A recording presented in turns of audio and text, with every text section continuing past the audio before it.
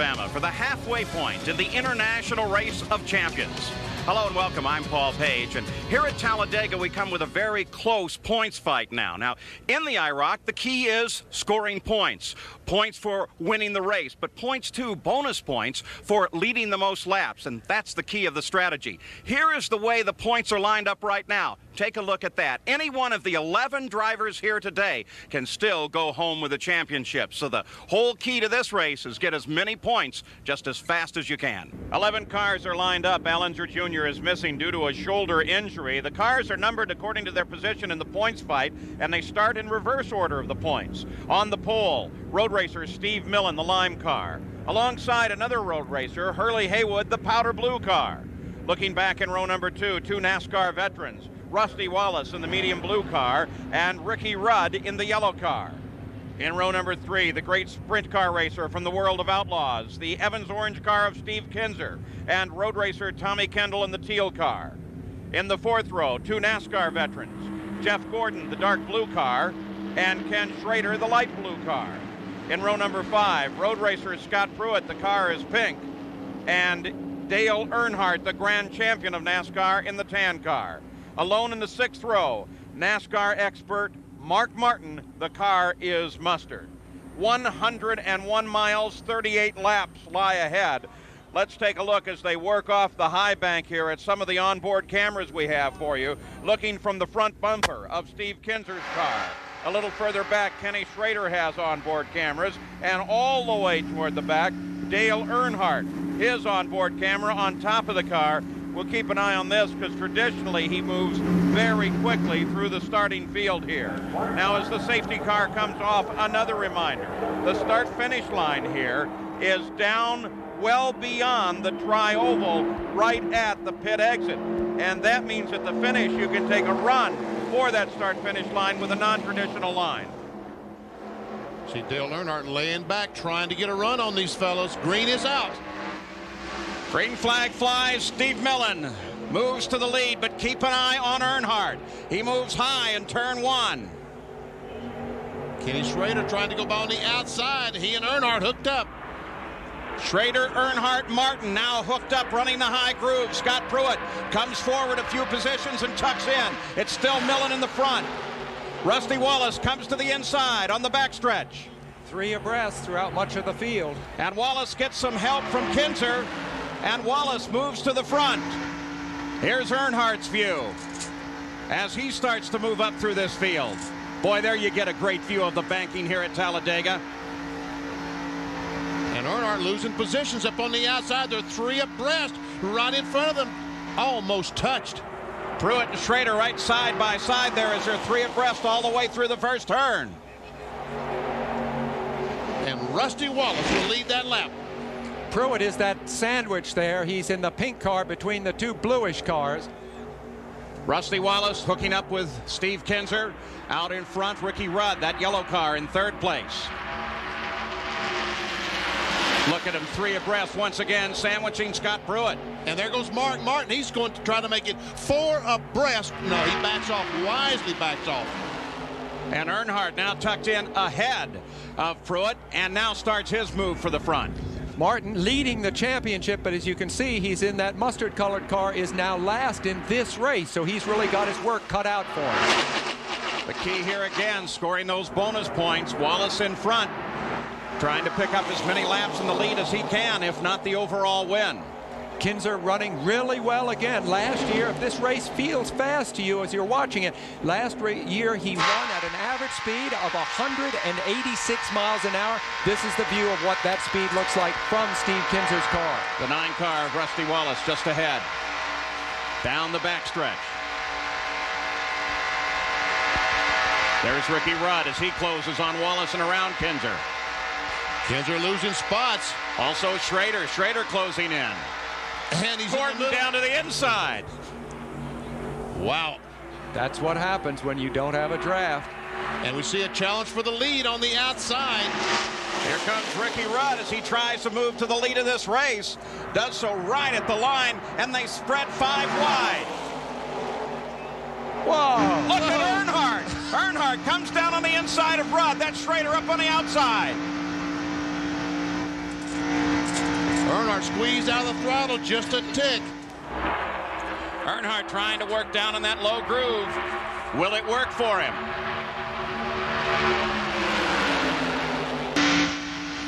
Earnhardt gets a little help. But it's not good enough. Pruitt is moving into third place and picking up on that three-car draft. Pruitt's having a sensational IndyCar season, and you sense that he comes into this race very much a potential winner, certainly in his mental attitude. He's hot. And Earnhardt has moved back up in line because he was getting past, losing all kinds of real estate. Well, Benny, you said it would take Dale 2 laps to get to the front, and you were dead right. Now it's a question of what he does with it. Well, the front, in this case, is 5th place, which is really about halfway through the field. Well, normally we see Earnhardt about this point heading right up to the front. Right, but I mean, I think he has the potential to take the lead if he chooses to. Not any question looking back from Kenny Schrader's car. As the field battling it out, there's Scott Pruitt. Tommy Kendall trying to take the lead.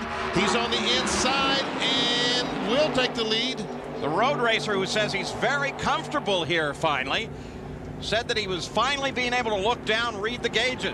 But unfortunately, he's on the inside hunk, and the train will be going by on the outside unless he can get some help from Mark Martin.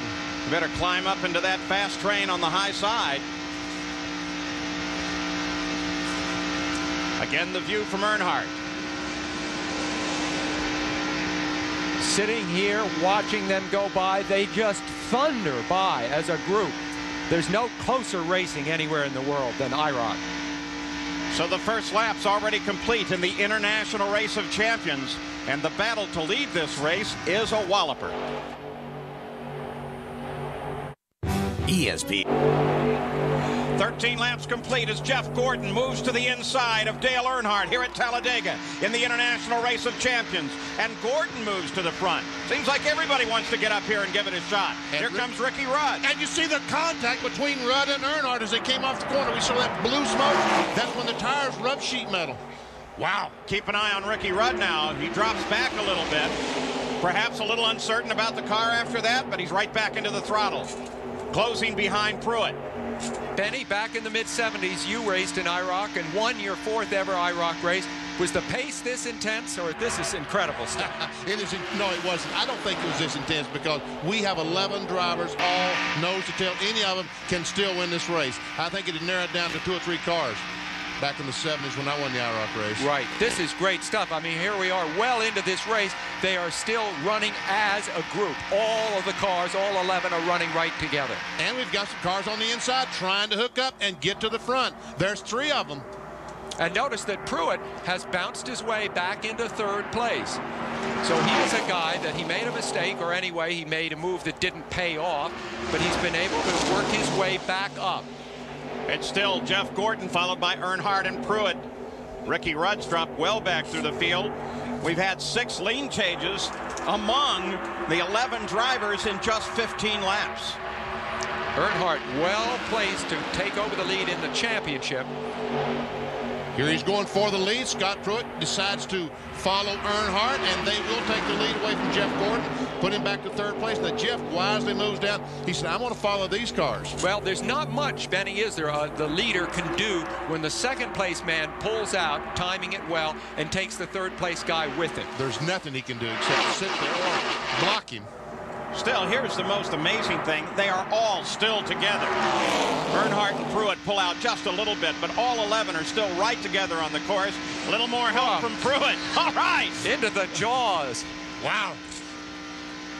What happens, Benny, if you do throw a block? For one thing, you scrub a little speed, right? You lose a little speed, so the whole pack catches you a bit. Exactly. That's, yeah. Anytime you move on the racetrack, you do scrub a little speed. Benny, how much is that felt up in Earnhardt's car? Oh, it's felt. And there it is again. Another something to feel. I think he's touching it. Yep. But he backs off, wisely backs off to let Earnhardt get in the corner, because you just can't drive in the corner with someone pushing on that back end. It will make the car spin out. Earnhardt, Pruitt, Gordon, the top 3. Wallace and Schrader are sitting back 4th and 5th. Hi, I'm Scott Pruitt. By the way, get out of my way. There he is again. You bet it. He's definitely hitting him. Oh, It's like a fighter plane refueling in midair or something, isn't it? Looking for the nozzle. Now, Benny, how does Earnhardt going to react to this? Well, Earnhardt has done that all the years that he's been racing, and I think that he expects Scott Pruitt or Jeff Gordon or any of the rest of these cars to do it. So not only expects it, but enjoys it? I don't know that he enjoys it. I don't think anybody enjoys getting hit at 190, 95 miles an hour.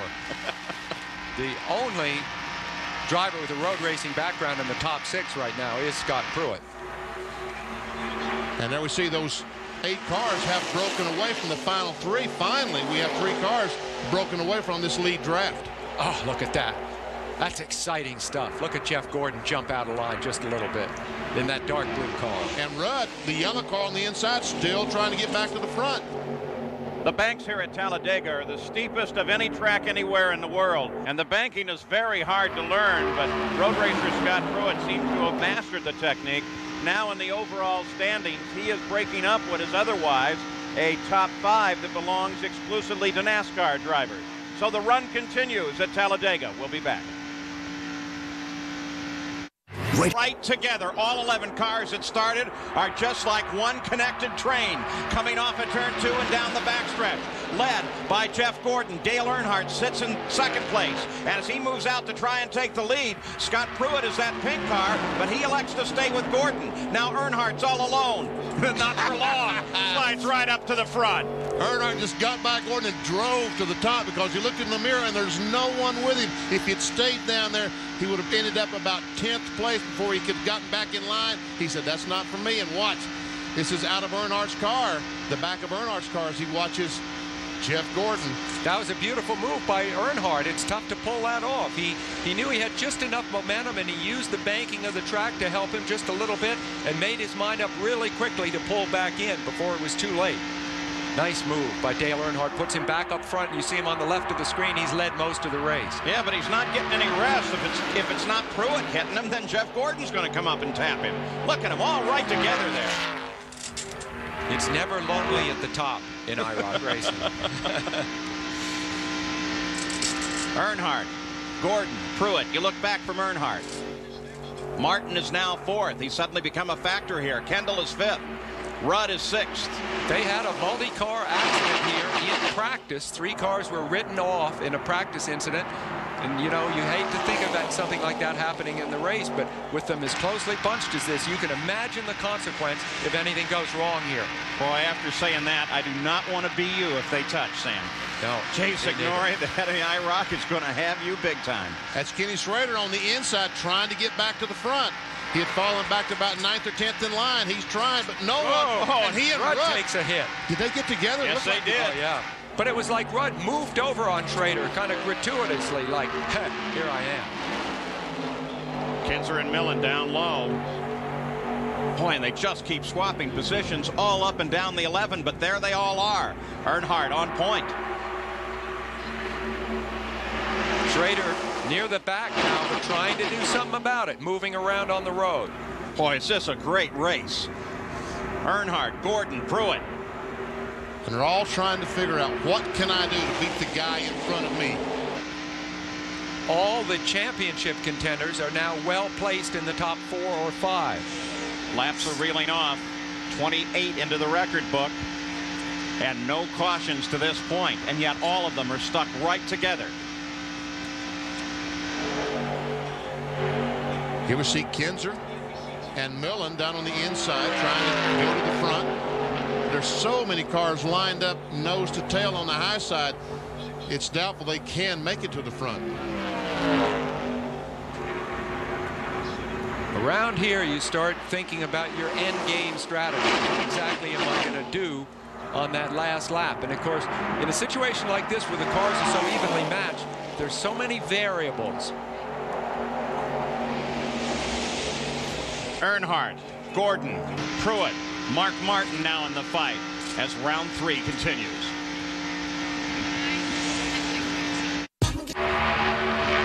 Back at Talladega, the International Race of Champions, the front of the order remains the same. Earnhardt, Gordon, Pruitt, and Martin. If the race ended right now, then Earnhardt would seize the championship lead from Pruitt, and Mark Martin would slip from first to third. That's if it finished right now, and it isn't going to. There's a lot of racing left. A lot of guys thinking about what they're going to be doing at the white flag in just a few laps. Looked like that Jeff Gordon laid back a little bit that time to get a run on Earnhardt, but he could not make the pass wisely, just pulled in behind. A warm day, bright sun, a lot of fans with their shirts off. What's that going to be doing to tires? Track's nice and hot. This racetrack, when it was first built in the late 60s and early 70s, they had all kinds of problems with tires here, but Goodyear developed a tire in the mid 70s. Since then, tires has not been a problem at Talladega. Still, all of them, all 11 right together. Jeff Gordon in the blue car made his first $1 million at the age of 19, a prodigy in racing. Won the Brickyard 400 last year. Many people believe this is the man of the future, the man who may take over Earnhardt's mantle. There he is. He'd like to start today, wouldn't he, Sam? Boy, wouldn't he ever. Well, they're running 1-2 right now. Pretty good. The King and the Pretender, let's put it that way. Yeah. For Gordon, the future just may be now. He's looking so strong. And battling with Earnhardt. Pruitt from road racing still very definitely in this fight. In fact, the road racers, 2 of them in the top 5, Pruitt and Kendall. Kendall runs in 5th behind Mark Martin. There's Scott Pruitt, 3rd place. Nice steady run out of him. Pruitt's career was interrupted by a savage accident that he had in practice several years ago. Had to be cut out of the car. It was a question whether he would ever race again. He has not only come back, he won the Trans Am Championship last year. He's ultra competitive. Here we go. A move Jeff for Gordon the lead. tries that clean surge. Gordon has decided now is the time to take the lead, and he does it. He does it exactly the way Earnhardt made that 1-car pass, isn't it, Benny? Same place and same timing. But still, with 8 laps to go, there's a long way to the finish. Is that the test, Benny, or is that the move? I don't know. I don't know what that was exactly. Ooh, almost some contact between Kinzer and Schrader. They've got Rudd, Schrader, and Kinzer. Really got Rudd trapped up against the wall there for a moment. Kinzer's just chugging along, though, with Steve Millen right behind him. There's Kinzer on the left of the screen in the orange car. And the road racer, Steve Millen, just outside of our screen, is right behind him. And outside line, once again, becomes the dominant line. Puts those fellows on the inside to the back.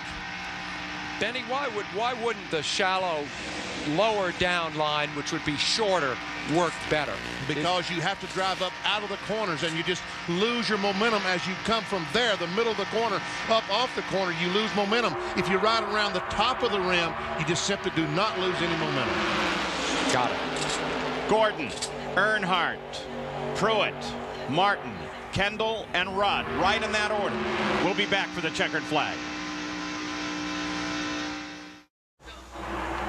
All things are the same at Talladega. Jeff Gordon still has the lead. Earnhardt is still chasing, followed by Pruitt, Mark Martin, Tommy Kendall, Ricky Rudd, Kenny Schrader, Steve Kinzer, Hurley Haywood, and then Rusty Wallace. And the signal, 5 laps to go. 5 laps. It's all that's left. The guys in the back, they need to get together and try to get to the front. Get on double line on the inside. What I'm wondering is, did Gordon make that move too early? Earnhardt has shown in this run that he can duck to the inside, pick up the first position, and tuck right back in. He's got it within the car. Whoa, here comes a run. Now Gordon does make a block, doesn't he? He moves down a little bit to discourage Earnhardt. Not here, Dale. Now Earnhardt has to go by when the other fellows doesn't think he's going by, so that he doesn't take them with him. None of the maneuvers by the first and second place cars are wasted on Scott Pruitt. He's got to decide, and it'll happen in a split second, who he goes with, what he's going to do about it. About 3.5 laps to go now. Gordon still leads. Because in many ways, Benny, don't you think Pruitt is a good candidate for second place, certainly in the race, depending on what he does with the 2 guys ahead of him? Pruitt probably is sitting in the best place, because if Earnhardt does go, he can go with Earnhardt and then pass Earnhardt. So Scott Pruitt may be in the best spot of all, or Mark Martin. But Earnhardt's going to wait. This guy is a master at these big racetracks. He's going to wait, and when it's advantage Earnhardt, that's when he's going. If Pruitt is thinking points, he would rather go with Jeff Gordon and demote Earnhardt, because Earnhardt is his closest rival in the point situation. I don't know if you think all that far ahead. Looks like Earnhardt might be backing up for a run. He's backing up. Onto the backside, just trying to find room to get a little roll forward. Earnhardt, who has already clinched the 5 bonus points for leading the most laps here. And no. Boy, he backed up, Benny, and then he sucked right back up on top, didn't he? I think that's what he was trying to do, was back up a little bit and see how fast he could suck up on Jeff Gordon's car, how long it took him, how much of the straightaway that it took to get there. Once again, he backed up a little bit. Maybe this is the move. No, I heard him back off the throttle. Yep. He's setting for one of those last lap maneuvers. 2 to go now. Both the leaders know that they can just dodge by the guy in front with that little move down tight, assuming they don't get blocked. Now, of course, they may very well get blocked on the last lap. Pruitt's then got to decide which way he's going to go, which driver he's going to follow. This is the best performance by a road racer. We thought it might happen here, and it is happening. Pruitt's having a great day. We've been green all the way. About a lap and a half to go. Gordon's still in front. It's coming up to move time. Gordon moves everywhere, trying to make sure that he can protect against the attack of Earnhardt. Just ahead beyond the tri-oval, the white flag waits, indicating there's 1 more lap to go. Decision time for everybody. And look at them, they're all together. Hold your breath and look at that crowd. They are loving this race. Earnhardt looks to the inside and won. Now Earnhardt, is he going to back up, try to get a run? It looks like he is backing up just a tick to get a run coming down the back straightaway. Mark Martin looks to the inside of Pruitt. Wants to see what Earnhardt's doing. Here went comes to the inside to block, and Earnhardt went on the outside. Now Pruitt to the inside, 3 abreast. Not to follow. Pruitt, I thought, was going to stick with Gordon and follow him, but now he's bidding for the lead on his own. Pruitt by himself gets up very close to Earnhardt. Earnhardt close to the wall. The final corners. Gordon fast on the low line. And here on the inside is Jeff Gordon. They're 4 abreast coming down for the line, and it looks like, who is it? Earnhardt surging ahead. And Earnhardt just may take it. Earnhardt just barely nips it at the line. How can you say Unbelievable. That? Man, oh man. An unbelievable, gentleman, Steve Kinser, you see in the orange car, right through Earnhardt's windshield there. Looks like he finished second. He did finish second. And I'll tell you what, another couple inches and he'd won the thing. That is prodigious. What a performance from Steve Kinser. Well, I just, I got backed up there, and then I got a little run there coming out, going into 3 and 4, and found me a little hole. And I tell you, I thought I'd won the thing for a second. I mean, it was that close, but I guess I got a little better view than I did there.